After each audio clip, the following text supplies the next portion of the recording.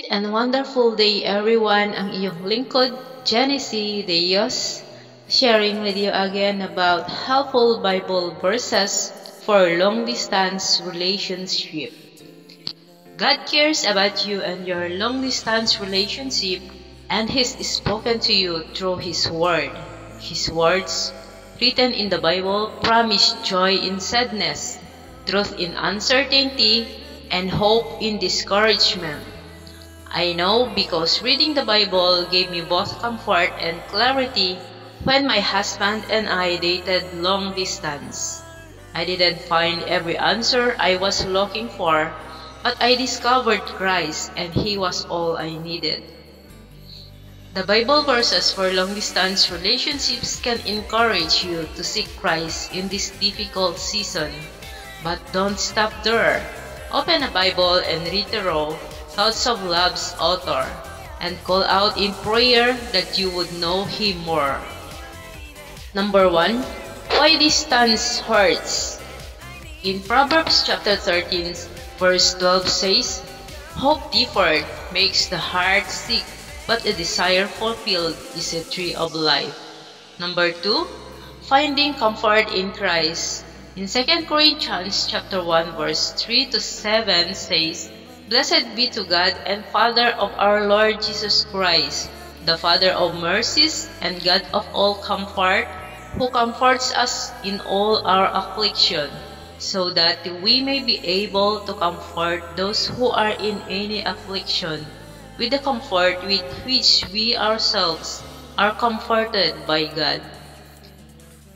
For as we share abundantly in Christ's sufferings, so through Christ we share abundantly in comfort too. If we are afflicted, it is for your comfort and salvation, and if we are comforted, it is for your comfort, which you experience when you patiently endure the same sufferings that we suffer.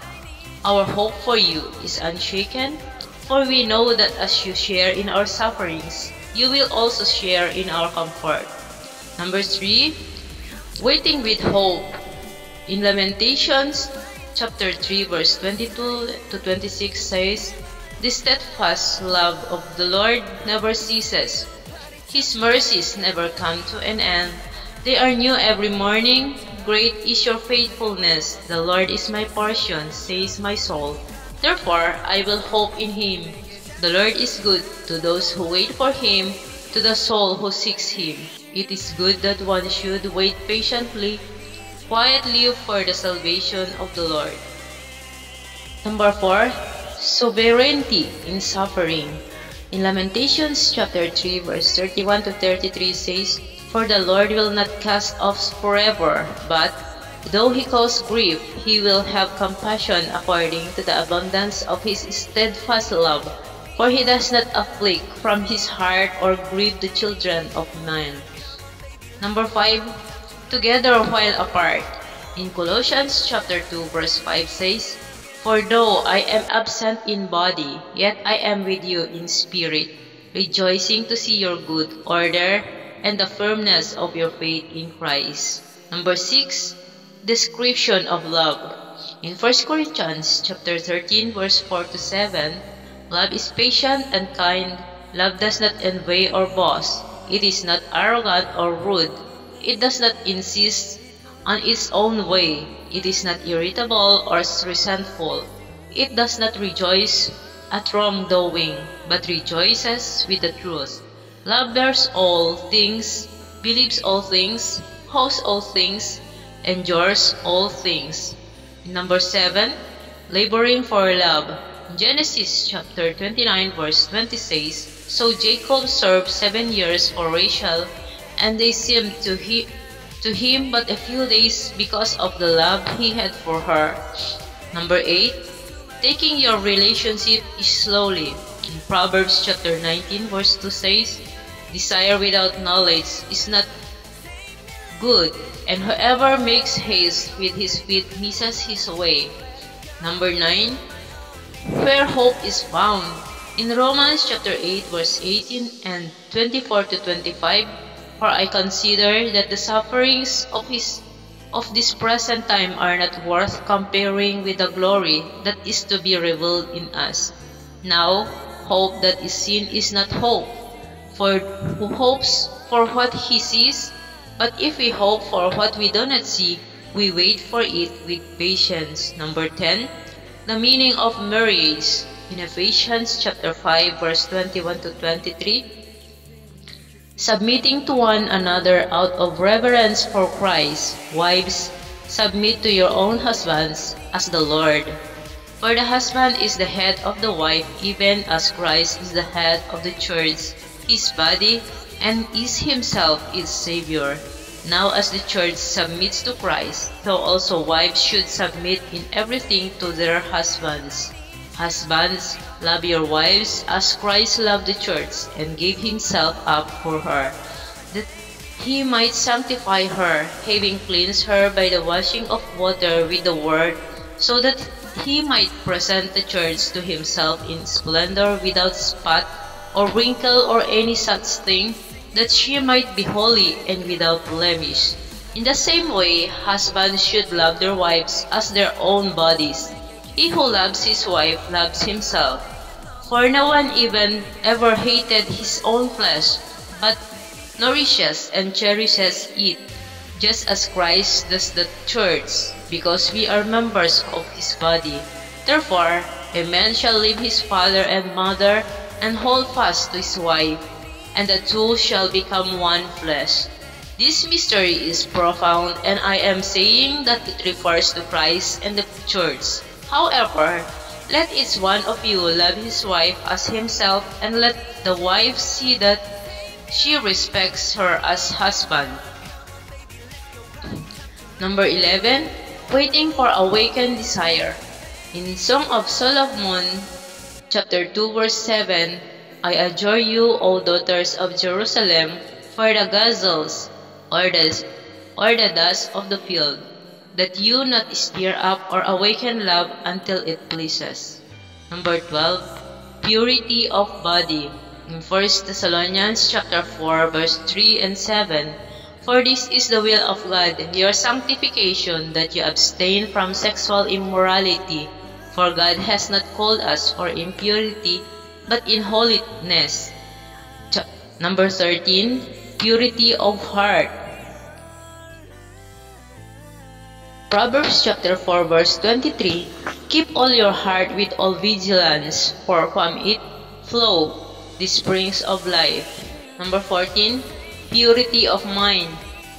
In Philippians chapter 4, verse 8, finally, brothers, whatever is true, whatever is honorable, whatever is just, whatever is pure, whatever is lovely, whatever is commendable, if there is any excellence, if there is anything worthy of praise, think about these things.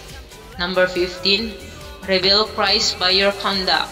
In 1 Timothy chapter 4, verse 12, let no one despise you for your youth, but set the believers an example in speech, in conduct, in love, in faith, in purity. Number 16, be passionate about righteousness. In 2 Timothy chapter 2, verse 22, so flee youthful passions, and pursue righteousness, faith, love, and peace, along with those who call on the Lord from a pure heart. Number 17, the purifying power of trials. In 1 Peter chapter 1, verse 6 and 7, in this you rejoice, though now for a little while, if necessary, you have been grieved by various trials, so that the tested genuineness of your faith, more precious than gold that perishes, though it is tested by fire, may be found to result in praise and glory and honor at the revelation of Jesus Christ. Number 18, refraining from complaining. In Philippians chapter 2, verse 14, do all things without grumbling or disputing. Number 19, waiting for God. In Psalms chapter 27, verse 14, wait for the Lord, be strong, and let your heart take courage. Wait for the Lord.